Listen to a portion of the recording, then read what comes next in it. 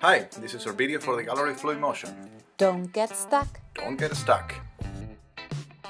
Go and find an hourglass. You probably can find one in your kitchen. Or from some professor's desk. If you turn it around, you should see the grains flowing down continuously without stopping. But actually sometimes hourglasses might not work correctly. Why's that? In this experiment, you can see what happens. At some point, several particles form an arc and they block the neck, preventing the other particles to get out. And this is called a clog. A clog or an arc or a jam or a plug or whatever you want to call it. And this happens typically when the neck is small. By small meaning?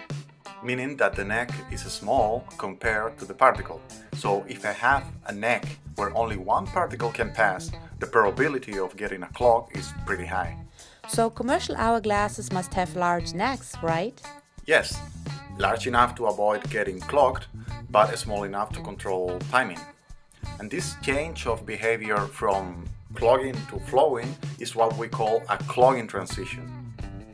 But this is the gallery of fluid motion, isn't it? If this model worked out for dry particles, does it work also for particles suspended in a liquid? Well, believe it or not, this hasn't been answered properly until right now. So here's what we're going to do.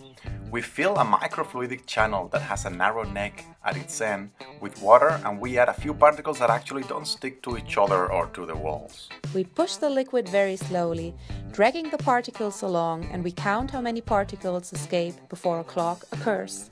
For the smallest neck, a few particles escape and then it gets clogged. Now let's double the neck size, and you will see that the amount of particles that escape increases. Hey, but this is a lot of more particles. Indeed, my dear. The increase is exponential. Exponential? Then, if we double the neck size once again, all particles flow out, just like in an hourglass. So it is possible to have a liquid hourglass. A fluidic hourglass. Awesome, isn't it? But is this really useful? Yes, because the amazing thing is that everything that we know about hourglasses, which is a lot, we can use it for any other system. For example, with sheep. Ships or sheep? Both, I guess. We know from experiments with particles and simulations that if we put an obstacle in front of the exit, the pressure there is reduced and the risk of getting clogged as well.